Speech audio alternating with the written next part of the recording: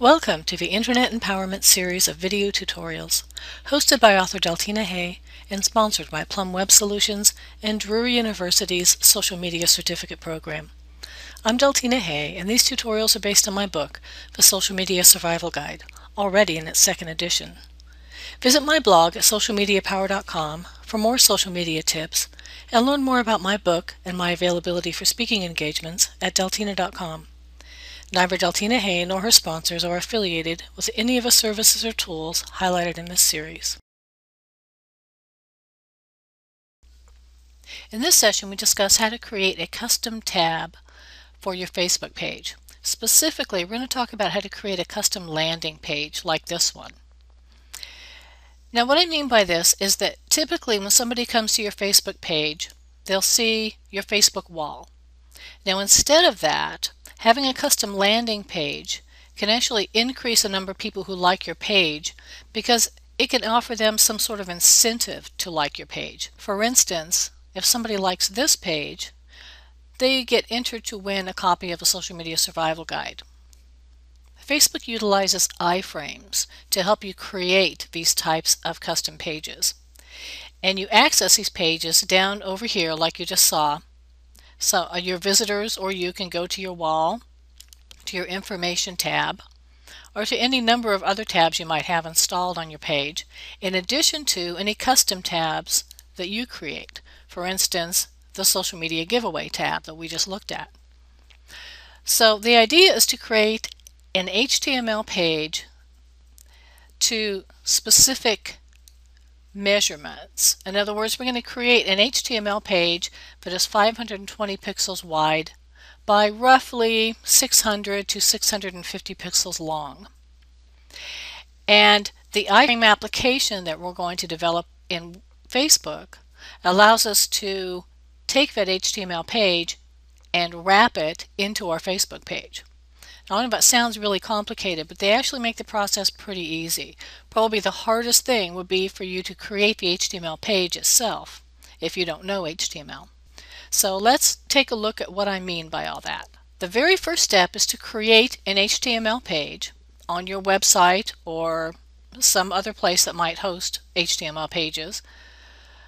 For instance, Plum Web Solutions, that's Plum with a B, websolutions.com, is now offering Facebook page hosting, so that you don't necessarily have to have your own website in order to host these pages. You can actually have a service that will host them for you. But preferably, if you have your own website, you can host the pages yourself. For instance, here is the page that we just saw, the custom tab on Facebook that we just saw.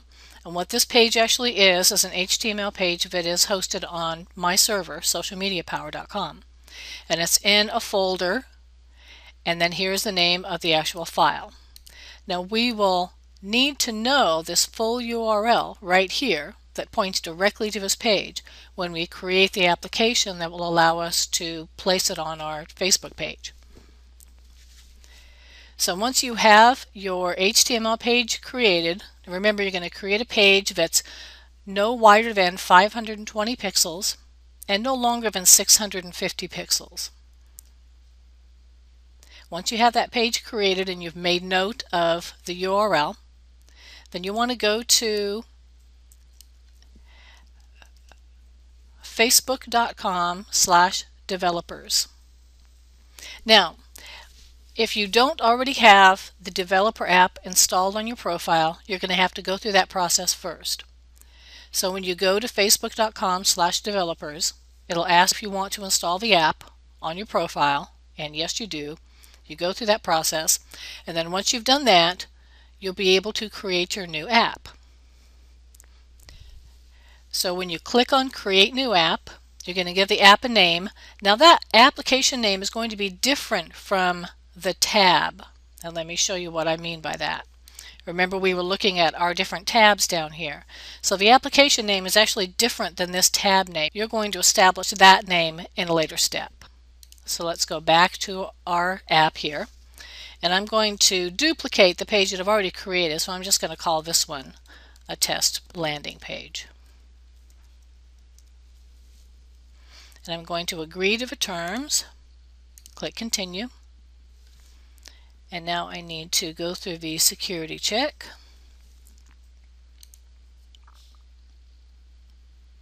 Okay, now this already has our app name in here. So we're going to scroll down and we're going to make certain that we have at least some sort of a description in here. You would want to give it a better description. I'm going to give it here, but I just want to try and save us some time. And then you'll want to upload an icon and a logo for your application. The icons are 16 by 16 and the logo is 75 by 75, and I'm talking about pixels there.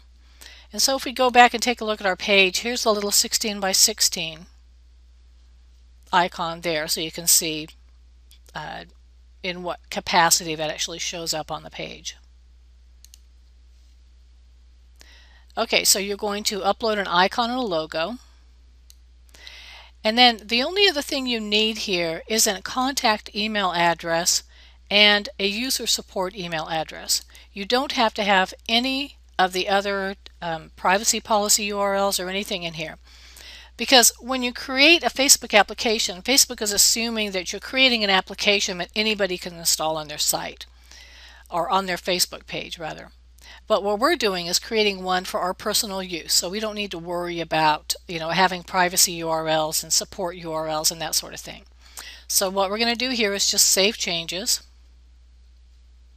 and then we're going to go over here and we're going to click on the tab that says On Facebook. And this is where we're actually going to create what's called the canvas settings.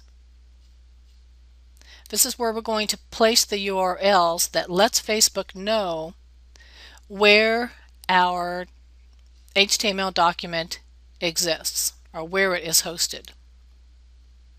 So the canvas URL, now this is the main URL where the HTML page is hosted. So it is not the entire URL.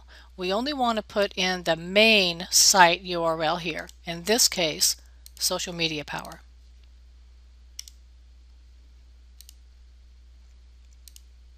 That's really the only one we need in there. We don't need to worry about the secure one. We do want it to show scroll bars just in case. Then we're going to continue to scroll down until we get down here to tab name. Remember, that's this name right here that we're going to give our custom tab. So in this case we're going to call it, I'm just going to give it a different tab name from the other one because I'm eventually going to delete this. And then we need the URL, the tab URL, and that's the entire URL that we need this time. So we need to copy that URL, place it in here, and that is actually all we need to do. So we've gone through the first two steps, which is to create our HTML page with certain specifications, which really is just about making it the right size. And now we've created our Facebook application. Okay, so the next step is to make it so that our Facebook app shows up on our page. Now to do that, we need to go down to View App Profile Page. Now once we're here, we need to go down on the left-hand side and click on Add to My Page. And then we want to select whichever page we want to add it to. Then in this case we want to add it to my author page. So we'll click on Add to Page and then close this out. And now when I go back to view the page and I refresh the browser, it will actually show the new app that we just put on the page. When we click on that, we're actually going to see the same thing as when we clicked on the original because we actually gave it the same URL. But we could easily have given it a different URL and it would have showed us something different. So it really is that easy to create an iframe app within Facebook, to create a custom tab for your page. Now the very last thing I want to show you is how to make it so that that page will show up as the landing page. And you want to do that by going in and editing your page information. So we want to go back to our Facebook page that we added the app to. We want to go to Edit Page, And then we want to go to Manage Permissions. Once we're here, we see where we can select any of our tabs as the actual default landing tab for our page. So that if we click on the application we just created and save those changes, then go back to refresh our browser, we'll see that it uses the custom tab that we just created as the landing page for our Facebook page. And that is all there is to it. Thank you for listening. If you are interested in enhancing your resume with a social media certificate from an accredited university, then visit socialmediacertificate.net for information on the online courses I teach for Drury University. Please also visit our sponsor, Plum Web Solutions. That's Plum with a B, websolutions.com.